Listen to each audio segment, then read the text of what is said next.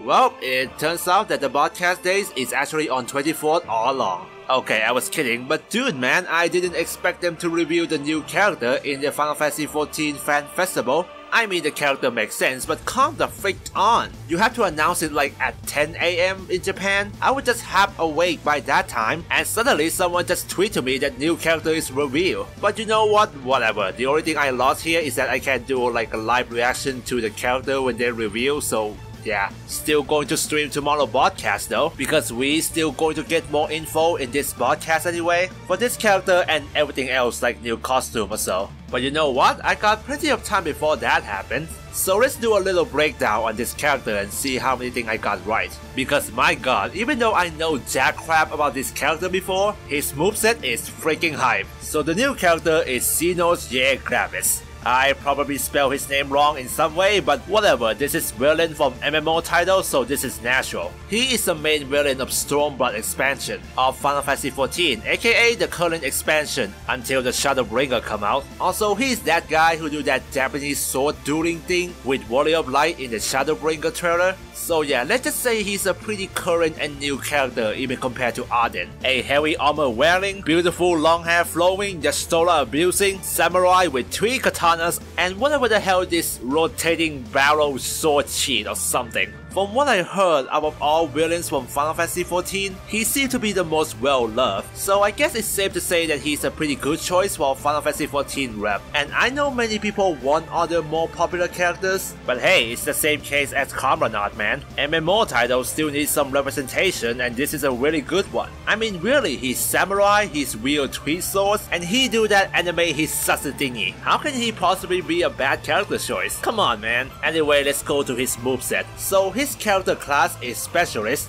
Heck yeah, we need more of those. And his moveset is a mix-up Samurai job from 14 and his own ability from his boss fight. As a melee DPS job, of course he's going to be specialized in close range combat, but he still has some field projectile in his arsenal, alongside some field gap closer move. His neutral is a close range 4-hit combo attack. Truly a very unique and revolutionary attack that's totally not similar to typical 3-hit combo in any way. Okay, jokes aside, this does make it better for team combo than typical 3-hit attack. His forward is a gap closer move, with some poise frame to get 2 marksman projectile. For the arrow move, he also do 2 sword slash instead of 1. Not sure if it's the same case as neutral attack where it make it better for team combo, but I don't think it's really the case. Cause I'm pretty sure that 2 sword slash is in 1 input, so you can't really like pause the attack to make enemies still. And I guess that's pretty much all of his 4 basic attack he got. Now calm yourself, it doesn't mean he only have like 4 bravery attack, because from what I count he still have like 6 more of those. So he can have a total of 10 bravery attack, the same number as lightning. But obviously there's still going to be a condition for that. First off, let's go to his EX skill, which replicates the main gimmick of Samurai job from 14.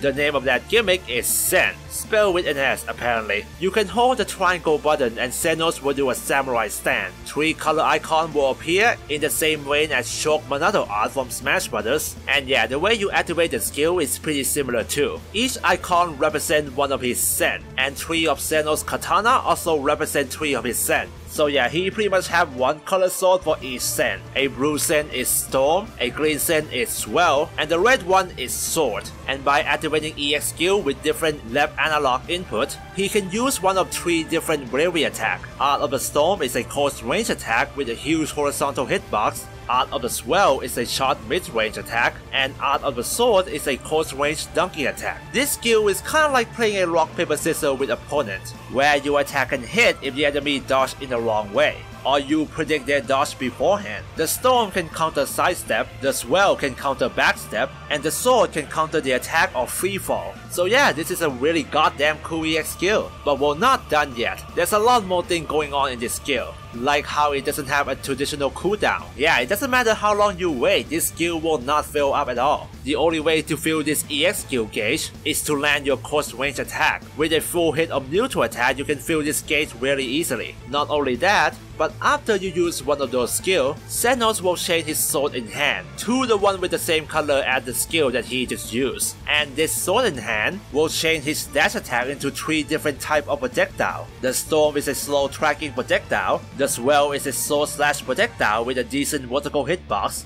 and the sword is a 3 small projectile, so using different kind of skill will change his long range option as well. And finally, there's still one big thing about this Zen. You may notice the 3 icon above his health bar. This will show what kind of Zen he's already have. You get this Zen by landing its dedicated attack, by the way. After you get all 3 Zen, his skill will change to a powerful HP attack called Storm Swell Sword. Not sure if it has any additional property, the damage doesn't seem to be that high, but it looks cool as hell and it's freaking epic. And I guess that's all about his EX skill. Holy crap, that's taking too long. We still don't know much about his HP attack yet. One that was shown in the trailer is called Concentrativity. What the hell is this name? Don't know how it works yet. It seems to be an all-round AoE that he can charge maybe, and the explosions seem to be delayed a bit. Yeah, I never seen this type of attack before. The other one we see in a demo in the Fan Festa is a 3 sword slash that seems to be pretty quick. Don't know its name yet though. And that's it for now for Zenos breakdown. Like I said, we're gonna see more info in tomorrow's podcast, so we're gonna have a confirmation there. And after his arcade release, I will make his moveset video obviously. Also, he's come to NT in April 11, by the way. Like, dude, that's hella fast for a DLC character update. So mark your character and ready to get his DLC that day. So yeah, I'll see you again in the actual podcast stream. And of course, I will do a separate breakdown video on all the stuff that happened in the podcast. So yeah, see you there. And have a good day, unlike your Stora.